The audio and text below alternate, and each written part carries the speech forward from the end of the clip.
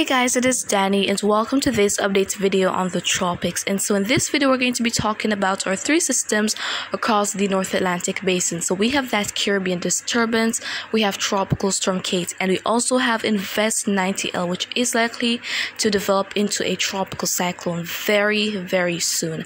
And so before I go into details,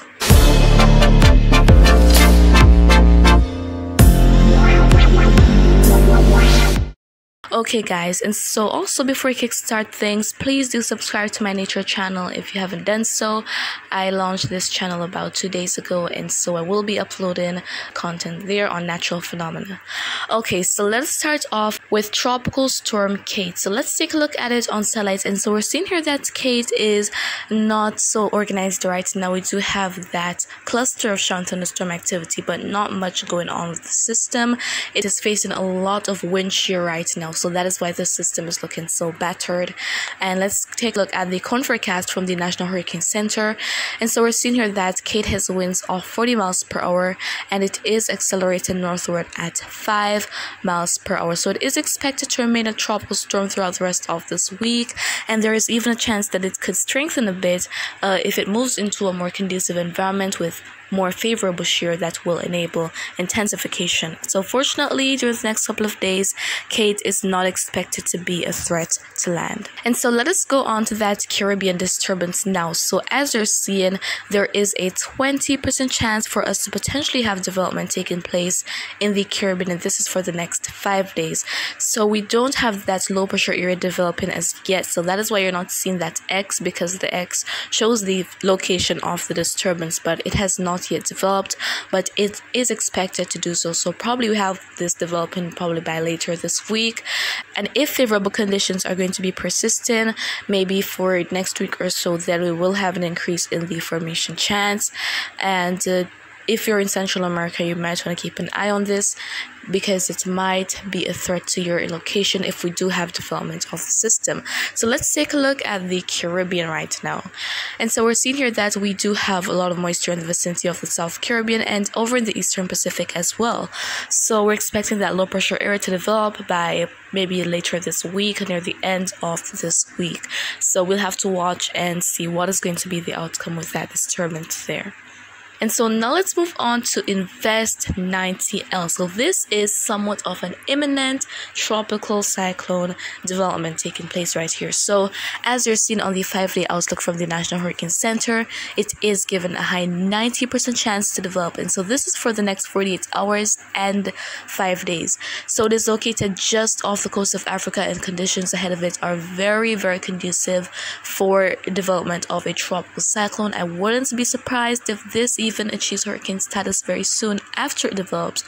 And so it is going to be making its way mainly westward, and so if you're in the Cabo Verde Islands, you might experience some inclement weather as a result of the disturbance when it is going to be making its way by. And so let's look at it on satellite. So here we have it, and the system is getting in shape. So just as it makes its way off Africa, here we have it developing into a tropical cyclone. And so this is likely to become Larry, because that is the next name to be used for this hurricane season. So probably by tomorrow or so, we will have a new tropical cyclone to pay attention to, which would be Tropical Storm Larry. And so now let us go on and see what our models are forecasting in terms of the potential track of the system here. So we have our models agreeing that it is going to be making its way westward for a while, and then eventually make a curve out to sea to the northwest. So this would kind of be the best case scenario here, because if we would have the system coming straight westward, probably enter the Caribbean or going in the vicinity of the Bahamas, that would be absolutely crazy, because this thing here is likely to intensify.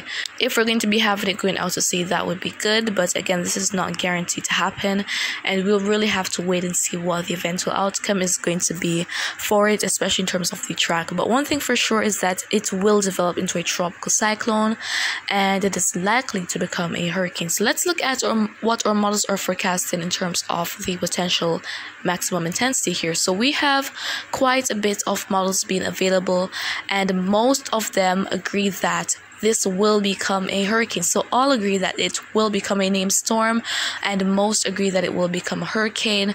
A lot of those models predicting a Cat 2. We have 2 expecting that it will achieve major hurricane status, 1 showing a Cat 3, 1 showing a Cat 5. So that is certainly not impossible, but again, we have to wait and see what's going to be happening, because its intensification is really going to be dependent on how conducive conditions are out in the Atlantic.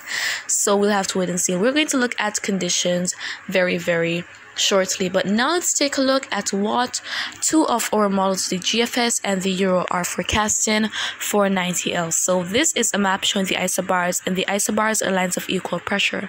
And so when you see them being closer in a circular manner with the pressure below 1013 millibars, that is a low pressure system and can be our tropical cyclone. So that is what we're looking for here. So there we have that 983 millibar low pressure system by the 2nd of September, so on Thursday. And this is probably even a weak hurricane at this point, 983 millibars. So let's go further out to Sunday the 5th of the month, and then here we have the pressure decreasing more. So whenever you have a decrease in pressure, the system is stronger in terms of tropical cyclones. So this is a 968 millibar system. So this is an intensifying tropical cyclone since we have the pressure fallen so much. So let's go to the 6th. And so we see that the pressure is at 969 millibars, so slight increase, maybe not much intensification from what it previously was. And we have the GFS showing that it is going to be out to sea. Fortunately, as of right now, it is seeming as though the Caribbean will not be in the path of danger, but even if it does not for this disturbance, the peak of the season is literally days away. So let us take a look at the Euro model. So this is by Thursday the 2nd of September as well. So here we have Euro showing this is most likely tropical storm at this point, well to the southwest of the Cabo Verde Islands. So let's go further out. So this is Sunday the 5th of September, and Euro is actually showing this. So this is most likely a hurricane. More than likely it is a hurricane based on how tightly packed we have the isobars being.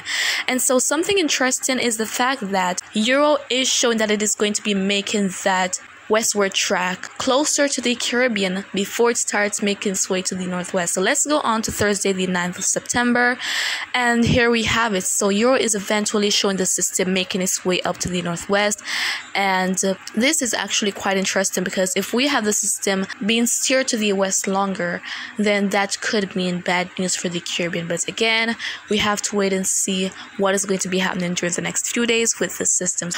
Alright, so now let's take a look at conditions across the basin. So first up, ocean temperatures, and we see here that ocean temperatures are quite warm, especially in the Gulf of Mexico and across the main development region. So those warm ocean waters are going to be aiding in the development of 90L. And so in terms of the wind shear, we have the different colors here meaning different shear intensities. We have the green meaning favorable, the yellow meaning neutral, and the red meaning unfavorable. So we see that we have some unfavorable shear really being across most of the Caribbean, but we have that favorable shear extending across portions of the main development region.